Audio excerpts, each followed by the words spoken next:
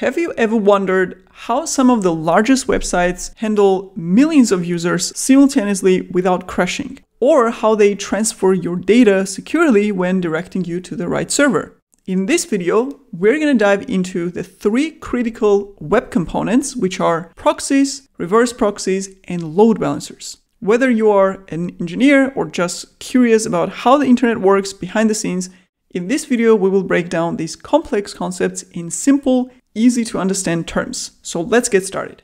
Imagine you are planning a dinner at a popular restaurant, but you don't want to interact directly with the staff because you're too busy or too lazy or you're shy, whatever the reason. So instead, you have a personal assistant who makes the reservation on your behalf.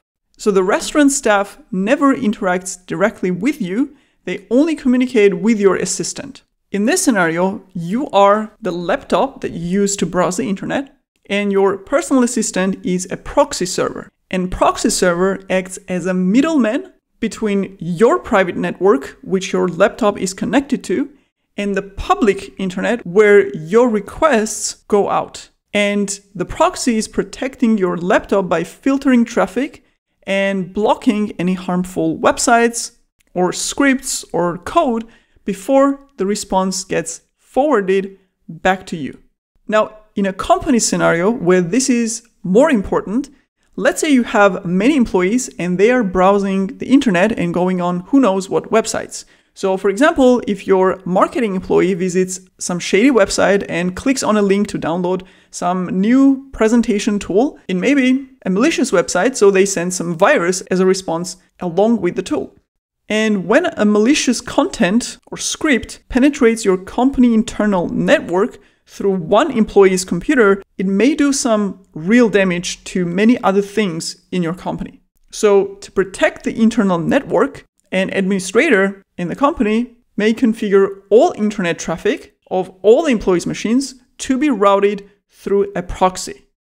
So proxy will now stand as the guard of your company internal network. You can blacklist any websites that you don't want any of your people to visit, and proxy will block this traffic. But for any other requests that actually do go out to the internet to various websites, it will also scan the responses for any viruses and of course block them if they are malicious. So it acts as a shield between your private network and the public internet. Plus, it can also log user activity to show what sites people are visiting. And on top of that, proxy also has another important feature, which is caching responses. So for example, if one engineer in your company visits this tutorial video about proxies to learn new skills, the proxy will fetch that video from YouTube and cache it locally. So now when 10 other engineers see that and decide they also want to watch such informative tutorial to learn new skills, proxy will just return the cached copy instead of fetching it again from YouTube. And this way it will save bandwidth and reduce any unnecessary traffic to the internet. And this kind of proxy is also called a forward proxy. Now back to our restaurant analogy. Your assistant made the reservation and you arrive. Now what you do is, instead of wandering around looking for a table yourself, you check in at the reception desk, right? The receptionist tells you, follow me, and shows you to the right table. So here, the receptionist is also a proxy, but this time on a receiving end of the request. It sits in front of the restaurant's internal dining areas, which in our case are the servers, and manages the incoming requests or the guests and distributes them to the right tables by checking the capacity and having overview of the entire flow. And this proxy sitting on the server side, handling those incoming requests from clients, is called a reverse proxy. And the function of distributing the guests evenly across dining areas and tables is load balancing, which is one of the key functionalities of a reverse proxy. But it's not the only functionality. Reverse proxies actually have most of the features that the forward proxies have, like acting as a shield to protect the servers. Because when you have hundreds of servers and they all have access to sensitive data or code, it's really dangerous to expose all 100 servers directly to the internet. Instead, you protect them in an internal network and you just put one or few proxy servers as an entry point, and you configure all the security measures on that handful of proxies. So what the reverse proxies will do is they will scan the requests, they will ensure SSL encryption is enabled, so the traffic is encrypted, and will check basically for any security threats or any attempts of hacking into your systems. It also provides caching to speed up responses to the clients and has a logging functionality for doing troubleshooting, for example. So a lot of the features Forward Proxy has, Reverse Proxy has as well. And one of the most popular reverse proxies is Nginx, which you may already know as an engineer. If not, I actually have a separate video on Nginx that you can watch here. So as you see, load balancing is just one of the many functionalities of a reverse proxy. So it's a feature that a proxy can perform. Now, many of you may ask here, but what about the cloud load balancers? Why do we need reverse proxy if we have cloud load balancers? Are they a replacement for reverse proxies? Like AWS and other cloud platforms, they all have load balancers. So why do I need an Nginx reverse proxy to load balance the incoming traffic if I can just use AWS load balancer? Well, in practice, you actually want to use both. And here is why. For example, you would have your cloud load balancer outside of your servers as an entry point into your private network, while reverse proxy will be routing traffic within your server network. So now you're encapsulating the reverse proxy and those backend servers all into a private network, and the load balancer basically just sits there and does a basic load balancing to the reverse proxy. And this type of layered approach actually makes your infrastructure much more secure and also much more scalable. You may be asking, why do I need to load balance twice on multiple levels? So why do I need proxy inside if I have the load balancing outside? Reverse proxy actually has more intelligent, fine-grained load balancing, which will allow you to do much more intelligent routing to the web servers. So while cloud load balancers distribute traffic based on simple algorithms, like whoever is the least busy, on reverse proxy, you can configure more advanced routing logic based on headers, cookies, or session data. For example, you can decide all the requests from the same user, they always go to the same web server.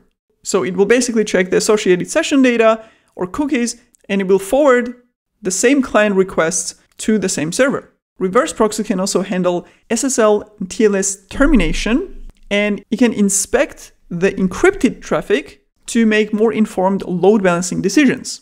And this is especially important in microservices architecture, where you may have plenty of microservices, and based on the request path, for example, or the URL, you may want to forward that request to a specific microservice. So it's a very logical load balancing that reverse proxy is doing here. And in our restaurant scenario, this would be equivalent to if our receptionist, for example, knew some loyal guests and showed them to their favorite table to have dinner, or they selected a table with the best view for guests who are celebrating a special occasion, or giving a different menu for vegetarian guests, and so on. So basically more customized request handling based on a little bit more information about the guests. And the setup that I described is actually exactly the one that we would use in a Kubernetes cluster with microservices, where an ingress controller, which is basically reverse proxy for Kubernetes, will handle internal routing and security, while the cloud load balancer will act as the first line of defense, managing the external traffic and kind of shielding them before they get to the cluster. And finally, another question you may be asking here, especially if you are a software engineer, is what about the servers or proxies that start automatically when I run my Node.js or Java application? What are those? Are those reverse proxies as well? How do they run, or how do they start in the background? Well, these are lightweight proxies. For example, Node.js, it doesn't have a built-in reverse proxy, but you can easily create one using its HTTP module or a framework like Express.js. which is actually a framework that most people use with Node.js. So compared to Nginx, for example, which is used in production, Express.js serves different purpose. However, these two can actually be used in combination. So for comparison, Nginx is a high performance web server and reverse proxy. So it's a technology that can be used for web server as well as reverse proxy. And it's ideal for serving static content, has load balancing functionality. It handles security features like SSL termination and so on. While Express.js is a minimalist web framework for Node.js specifically, used to build dynamic web applications and APIs. And you can actually configure some custom logic and middleware for how the request should be handled for different endpoints. Plus, Nginx also has an advantage that it can handle a large number of concurrent connections very efficiently, while Express.js is less performant in that area. So in proper production setup, Nginx is often deployed in front of an Express.js application as a reverse proxy. So in this setup, Nginx will handle static files, load balance requests, and manage the security, while Express.js will process the more dynamic content. So that's basically the breakdown of proxy versus reverse proxy, as well as load balancer, which is pretty simple if you understand them at this basic level. So I hope I was able to help you understand what these concepts are clearly, and more importantly, how they compare to each other, which I think is probably the most challenging part of understanding proxies and load balancing and so on. Now, if you enjoyed this video and you really want to advance your IT career, then we can absolutely help you with our structured learning programs, which are focused on practical demos that mirror real-life projects. And one of the most important ones that we have is our certified DevOps practitioner program. We have trained thousands of engineers who have successfully transitioned from other engineering roles like network engineer, test engineer, software engineer, to getting their first DevOps engineering jobs, transitioning successfully into DevOps, and even sometimes moving countries to work at their dream company. However, there is a prerequisite knowledge required to do this program. This means if you have a solid IT background in any other engineering field, and you know already that DevOps engineering is currently one of the most promising and one of the most future-proof IT jobs that you can have. Our DevOps Bootcamp will literally guide you step by step through every single cloud and DevOps technology that you need to learn and how to combine them and use them together to build end-to-end DevOps processes. If you're interested, you can actually download a free PDF that lists all the real-life demo projects that you're going to be building and learning with throughout the DevOps Bootcamp. And you will find the link to this PDF in the description, along with all the other relevant information for this video. And as always, thank you for watching and see you in the next video.